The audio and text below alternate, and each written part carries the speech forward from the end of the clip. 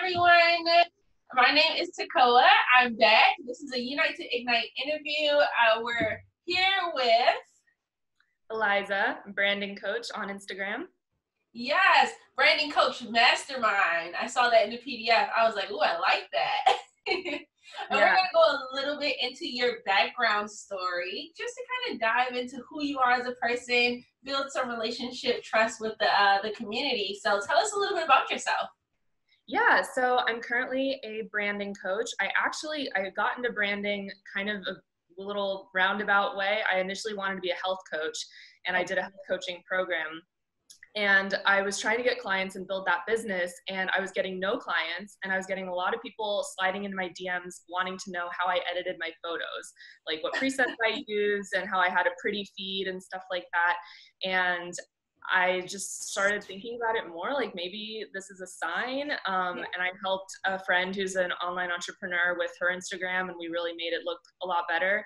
And I debated for a few months, then was like, I think I should just do this. It feels so much more aligned. And I'd been working actually as an editor in Hollywood for several years at that point. So it was definitely something I was an expert in.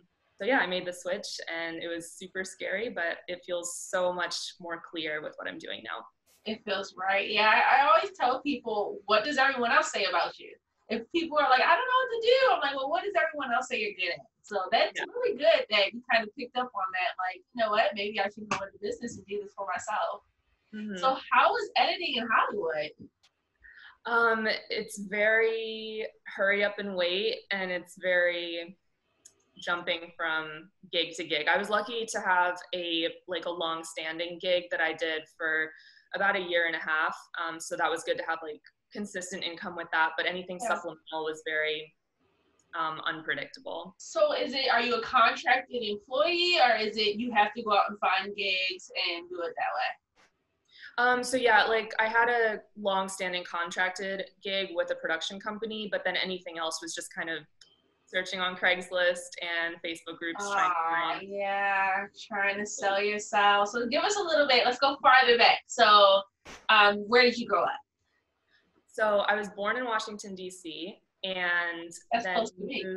Oh, cool. Yeah. And then we moved to Delaware when I was about 7, but we also spent a lot of time in England. My dad was from England. He just passed away actually, but he was from England, and I have dual citizenship. So we spent a lot of time there with his family growing up. Awesome. So I'm so sorry about your dad passing away. Oh, thanks. Yeah, I know we're really close to our parents, and to lose a parent is really hard. Do you see yourself going back to England as much now? Yeah, I do. I mean, having the citizenship makes it so easy. I mean, it's unfortunate with Brexit, now it's harder. Like I used to be able to go to any country in Europe, and well, we don't have to get into that, but I have my own thoughts about Brexit. But yeah, at least I still have British citizenship, and it just, makes it so easy to go there. I could work there if I wanted to, because I'm a full citizen. So yeah, I love England. I love the people there, and I like the food. I know people like to hate on British food, but I grew up with it, so I like it. And I'm really at home there. That's one of my goals for next year, is to just travel. So I'll definitely have to connect with you and find out where to go, what are the good places I need to see, everything. Yeah. All right. So how was it growing up and traveling back and forth? How was it? It was really fun. I feel like I think exposing kids to travel is so important. I think not enough people like get out of the country and experience other cultures firsthand. So I'm really grateful that my parents made that really a priority for me growing up, and just, also not just getting to visit another place as a tourist, but actually live there, because we lived in England for long stretches at a time, and you really just get really immersed in the culture. Yeah. Is there a big difference from there to America? Is there like a clear, like this is different? Yeah, there is. People in England, it's more of a how to put it, it's not unfriendly, but it's not as overtly friendly as people are. Like people in Europe think of Americans as weirdly smiley. Like in Europe, if you go into a store or you pass someone on the street, people don't smile at you. Like people in the store aren't going to come up and be like, oh, can I help you find anything? What are you looking for today? Like they'll help you if you ask for it, but they're more Standoffish. A little bit, yeah, not in a bad way. It's just a different way of interacting. But yeah, if you walk around in England like smiling at everyone you pass, it would be seen as like if people like pull their kids closer. Oh my gosh, I would be a total weirdo. Super smiley. Yeah, I am. I'm super smiley and I love to like engage with people. Yeah. I definitely respect like privacy bubbles. Like I give people their space, but I'm really smiley. I love to start conversations. So they would probably be like, what? Yeah. Well, it's good to know. Walk around and be like, Mm-hmm. try and hold it in. All right, thank you for that background. So you grew up all over here and then overseas in England. Did you go to school for design or anything? No, I actually wanted to be a doctor. So I was pre-med in college. I went to GW in DC and really wanted to go into either medicine or optometry. I was kind of bouncing between a few different healthcare fields. And then I just sort of had an epiphany when I think I was 24, 25, and I dropped everything and bought a one-way ticket to LA and decided to follow your dream. Yeah. Oh, that's magnificent. Yeah. That's a Hollywood movie right there. Yeah, it was pretty intense. It was a hard transition, but I'm glad that I did it. Did you leave like family and everything and just go on your own? Yeah, I have one cousin here, one cousin who lives in Culver City, but besides that, I have no family. I had no friends here, no connections. Wow, like, yes. Like friends of friends kind of people, but yeah, no one else. Such a big leap. Yeah. I'm proud of you. It takes a lot of faith, a lot of courage to do that. A lot of people, they'll sit on their dream forever, but you were like, let's do it. Yeah, I knew like, I'm very much a fan of that whole concept of like the time will never be right kind of thinking, because so many people, they put off what they want to do because, oh, it's the time's not right, and they never do it because it's never going to be right. Any major decision, it's never like, whether it's starting a business, moving to a new place, it's never going to be like perfect. Never. No, never. Yeah. And then sometimes we might think it's perfect and it's disaster.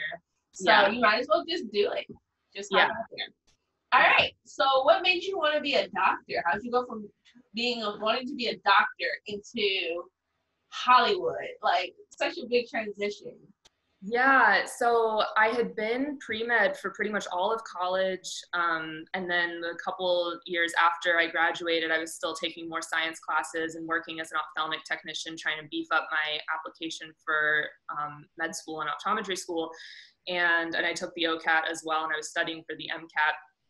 And then overnight, I started posting videos on Musical.ly, which is now known as TikTok. That's like the old name of the TikTok app. Yeah, I remember. Before they like rebranded. And I started posting on there because I was seeing a therapist at the time because I was really depressed. I was a super depressed pre-med. And he was like, I think you should, take some acting classes or do something creative. He was like, all you're doing is going to work and then going home and studying, and you don't do anything else. And I was kind of offended at first. I was like, God damn it, I'm a scientist. I don't have time for acting and creative, frou-frou. But then I thought about it more, and I didn't have time or money for acting classes or anything. So I was like, maybe I'll just start posting on Vine and Musical.ly and just see what happens, and just like have fun with it. And I actually had my accounts private at first because I didn't want anyone to see them. It was just a creative outlet. Right. But a lot of my friends thought that my videos were funny, and they were like, you really got to make this public and let other people see these. So I did, and on Musical.ly, I kind of blew up overnight a few years ago and got a lot of followers, and then got some opportunities and some brands reaching out, and I saw this potential other avenue because all I knew at that point was science. That was all I had really ever focused on, and I felt like there's no way I can switch to something else now. I mean, even though I was like 22, I was like, my life is over, it's complete. But I suddenly had this other opportunity, and I was like, maybe I could really make something of this. So that was kind of what got me thinking about creative avenues and realizing, like, I mean, I'm obviously good at this. I mean, I got all these followers, so yeah. Wow, so it kind of just happened overnight. Yeah, it was a video of me lip syncing to Nightmare Before Christmas, and a lot of people liked it and it got a lot of views, and I got like 10,000 followers in a week, and then it just went from there. So wow, that's crazy. yeah. And then you ended up going to Hollywood? Yeah. Wow, that is an amazing story. Yeah. Literally the Walk of Fame, like the Walk of Stars, is 3 blocks that way. Oh, you're in Hollywood. Like you're in Hollywood. Yeah, which is surprisingly one of the cheapest places to live in LA. A lot of people are Really? like, "Ooh, Hollywood, fancy," and I'm like, no, I live here because the rent is so low. Yeah. I wouldn't even believe that. That's so weird. I don't know, but it is. A lot of the buildings are really old here. Like my building is I think it's over 100 years old. Wow. I think that's part of it is like, like I don't have air conditioning. I don't have heat. Like, Oh, so it's like old. yeah.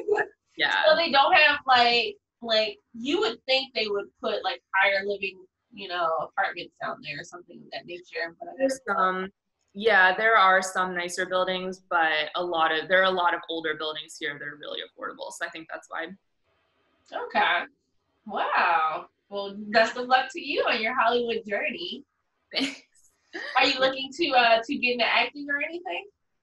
No, I always liked being behind the camera more. I mean, I like doing stuff like this, like YouTube videos and whatnot, but I have a lot of friends who've gone after acting, and that is not the lifestyle for me. Okay. Yeah, that's where you draw the line. You have to have boundaries. You have to know who you are and where you want to go, so you don't get mixed in with, things that don't appeal to you. Yeah, definitely. All right, so that's a good background story. Wow, we don't get too many of those. So let's go straight into you being Instagram mastermind. What does that detail? Give us the ins and outs of what it takes to be an Instagram mastermind. Yeah. So do you mean like what I do with my mastermind program for my students? Yeah, so basically I teach my clients how to have really professional looking Instagram feeds from a visual standpoint. So I help a little bit with copy, like the bio and captions and stuff like that, but the focus of my program is really on the aesthetics of Instagram. So having a pretty feed is like the simplest way of putting it.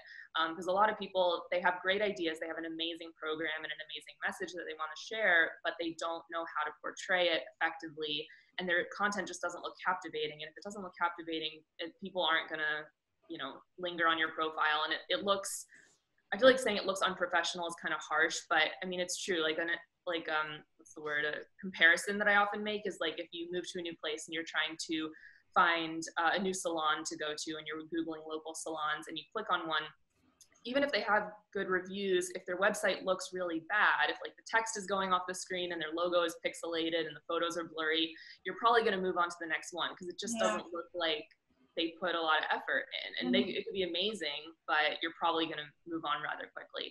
And it's the same thing with Instagram. If people come to your page and photos are dark, like they're too dark, or they're overexposed, or they just don't flow well, or people aren't going to linger. So I really help my students take better photos, learn how to edit them, learn how to make them look cohesive, like come up with a color aesthetic that they want to go with, and really just tie the whole thing together visually.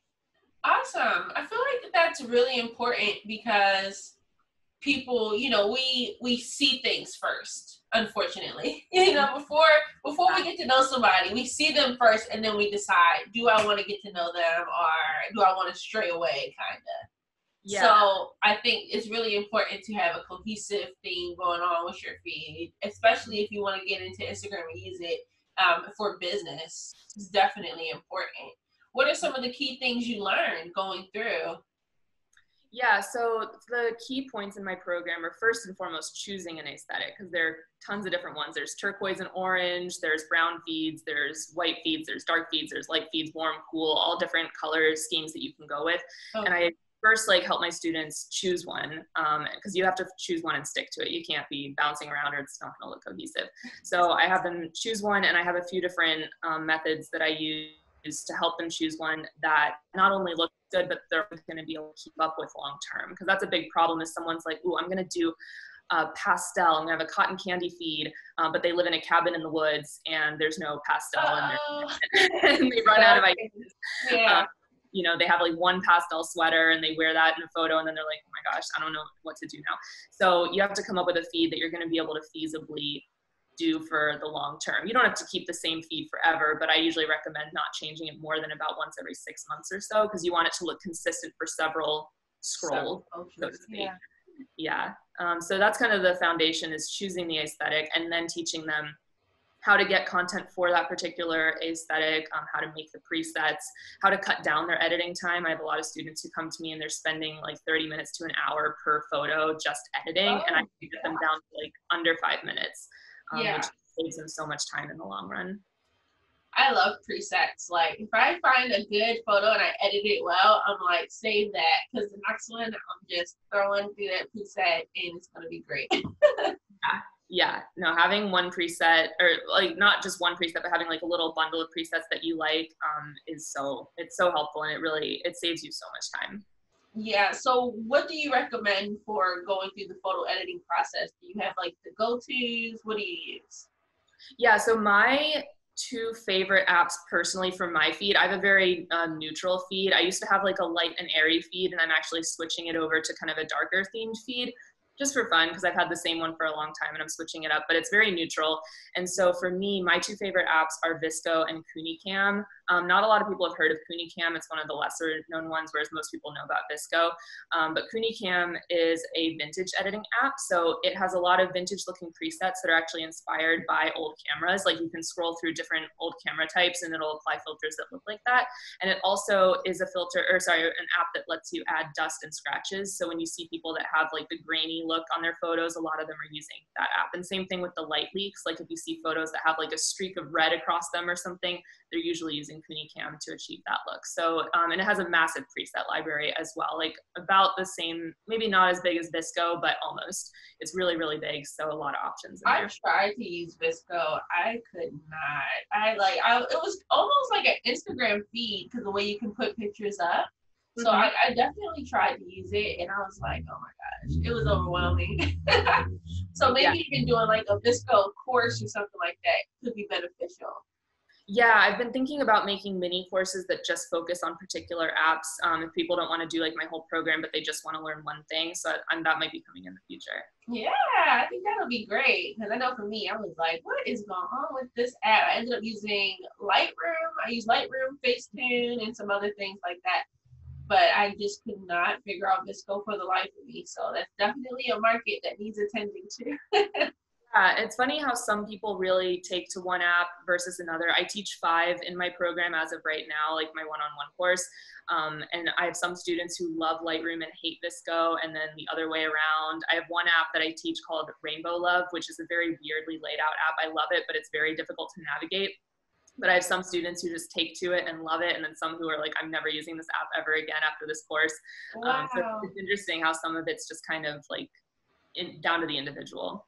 I'm sure they could find a way to see like people who prefer Lightroom are like this, like maybe it's like a personality thing that kind of probably, yeah.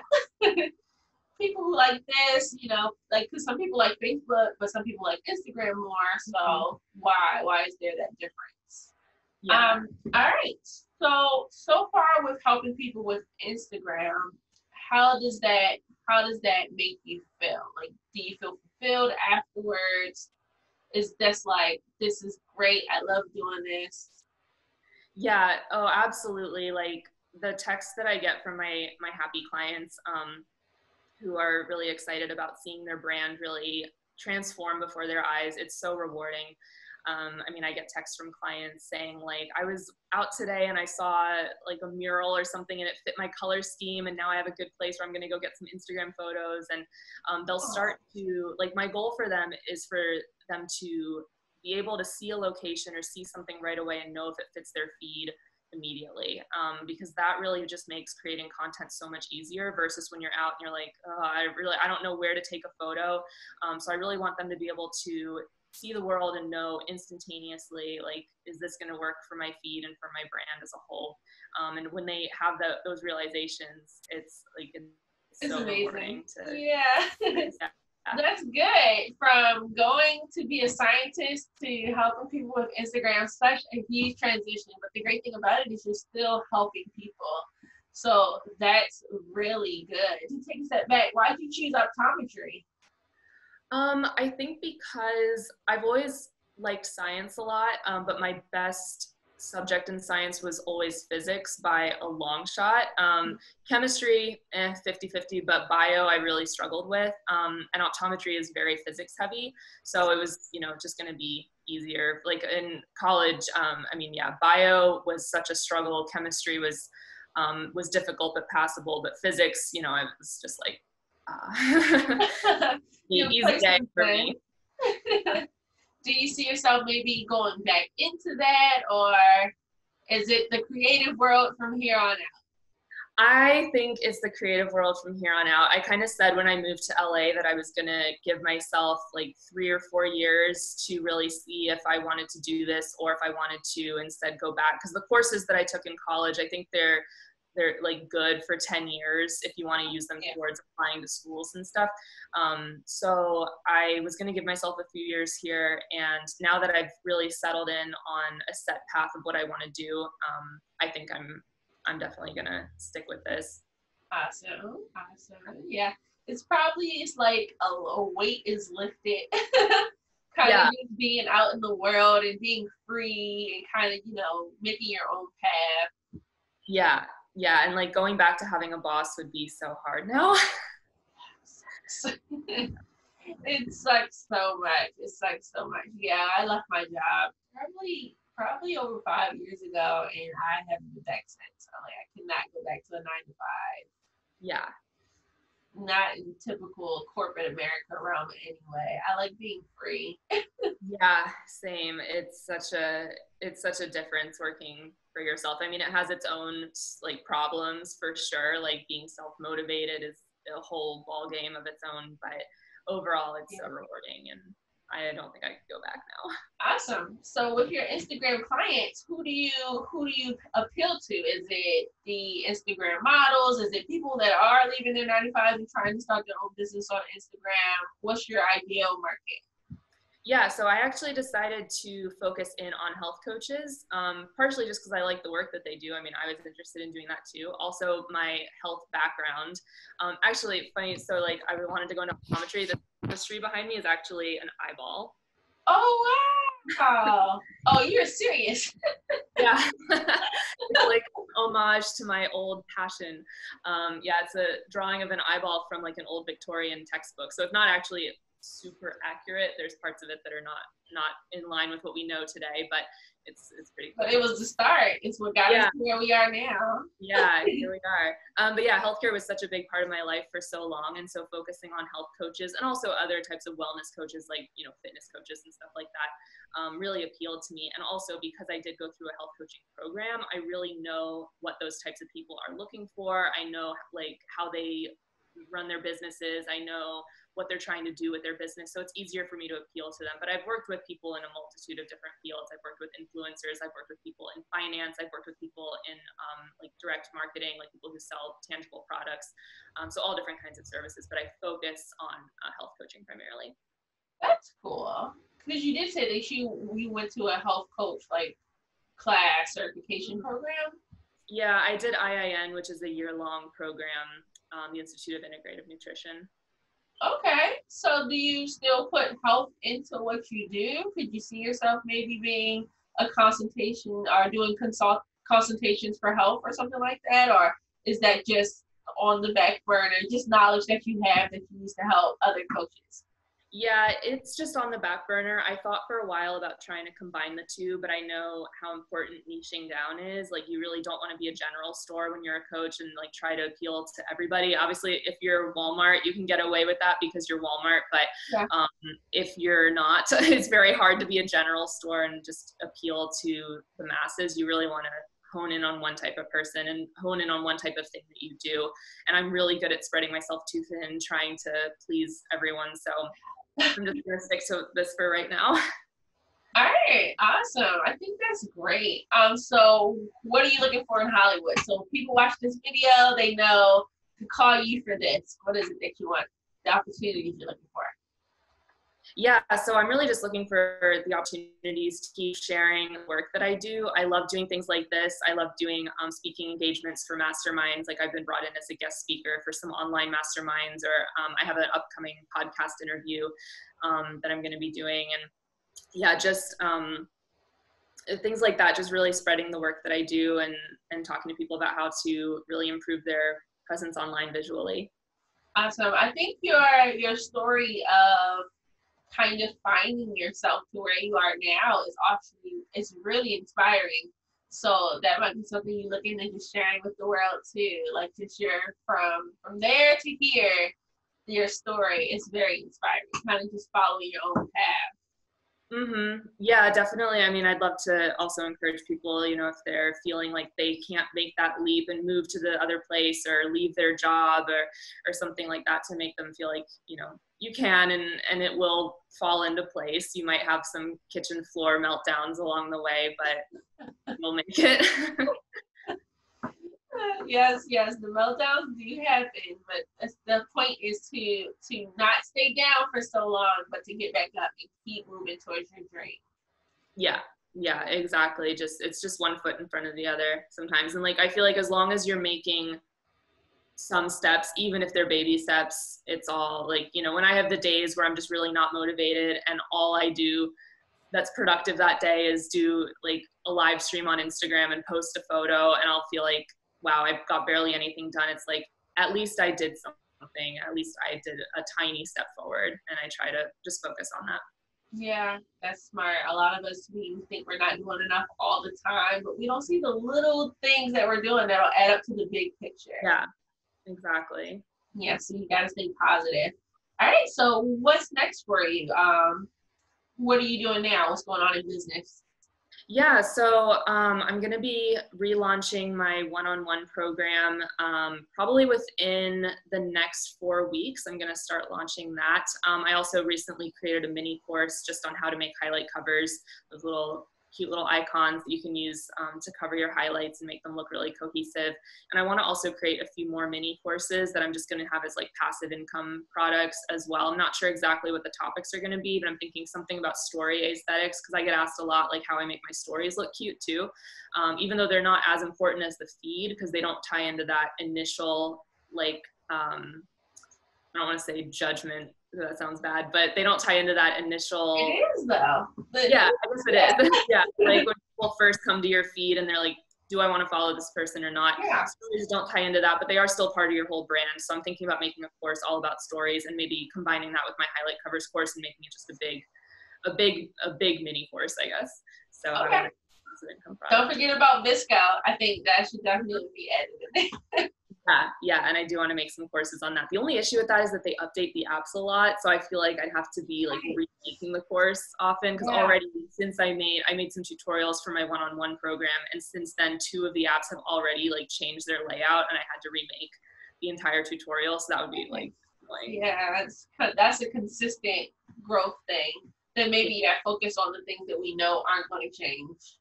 Yeah, exactly. All right, where can everyone follow you? Yeah, so I am on Instagram at Eliza Coconut, Eliza, and then coconut, like are they fruits or seeds? I actually don't even know. A fruit? I know it's not a nut, is it? I don't know, whatever they are, but spelled the normal way. So yeah, Instagram is just at Eliza Coconut. And then you can also find me on TikTok at my real name. My last name is not really Coconut. My last name is Cause. So my TikTok is at Eliza Cause, which is CAWS. And then my YouTube channel is also Eliza Cause. All right, awesome. Yeah. So let me see, write it down. And definitely send it to me so I can put it in the description down below so everyone can follow you as well, especially if they need help on Instagram. Yeah. No need to be lost when someone can help get you together. Yeah, and then before we go, since I'm going to put this on my channel as well, do you mind introducing yourself and like talking a little about your programs in case my followers are interested? Oh, yeah.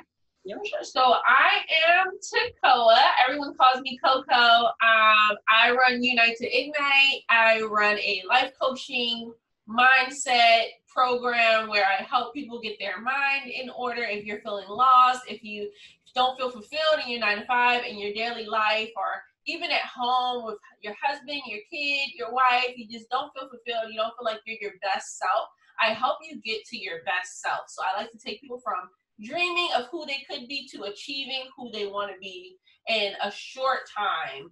So I go through my 4-step program is changing your mindset. What are you saying to yourself? What could you be doing better? Who do you believe that you are versus who you want to be? And then the second one is dealing with those bad habits we have. The person who's like, oh, I want to be an actress, or I want to be a finance coach, but when I ask, what do you do when you come home? I watch Netflix because I'm on season 8 of whatever. It's like, all right, well, let's try to get away from the consistency of doing nothing and get you into doing something that'll help bring about that vision that you see. So that's the bad habits part. Then we go into making time to grow, which is anything you want to do, you have to be purposeful. So if you want to be an Instagram, brand help, then you need to be on Instagram looking up new ways to develop stories, how to get the feed to look nice. You need to make yourself an authority in that realm by educating yourself. So that's the next step. And then the last step is after you got your mind right, broke your bad habits, you learned about what you want to do and where you want to go, you go there. You just do everything in your power to get yourself where you see yourself at by actually executing. So that's the last step. That's my 4-step program that I take people to. My YouTube channel, Unite to Ignite, it has motivational content, but it also, I meet up with different people and I interview them to show them the differences in all of us, but the similarities as well. So people will say, oh my gosh, I, had a dream and I'm in science school, but I don't want to be there anymore. Maybe I too can follow my dream of going somewhere different and doing something different, and it's not going to be the end of the world. And they learn that through seeing people like Eliza. So that's the YouTube channel content. So you can follow me on IG at Unite to Ignite, Facebook Unite to Ignite, Twitter Unite to Ignite, and Instagram, and YouTube at Unite to Ignite. It's UNITETOIGNITE. Awesome. And I'll put all that down in the description of my video as well. Awesome. Thank you so much. I appreciate it. Yeah. All right, it looks like we're reaching about our 30-minute mark. I don't like to keep the videos too long. I know people have things to do and we're all busy people, so I keep them short and sweet, but we got a lot of good information. I think your story is remarkable. I also think that traveling to England part and being dual citizen, that's great. You still have the option to, well, not right now, but not as much, right? But you still have the option to go, so that's really cool. And I think going from being in science, going for this, I would assume a doctorate. Plan, yeah. I don't have a doctorate, but that was the plan. Yeah, but I see like changing that for essentially your happiness and freedom is just really remarkable. So I think that's such a great transition to say, this is what I want to do. And it kind of, you didn't even know, kind of just pulled you. Yeah, it kind of just happened.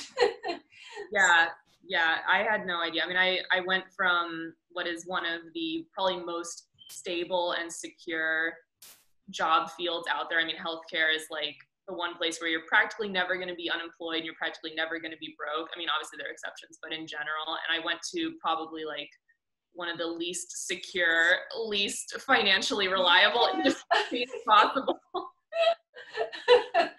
Yeah, well, don't say it like that because it seems crazy.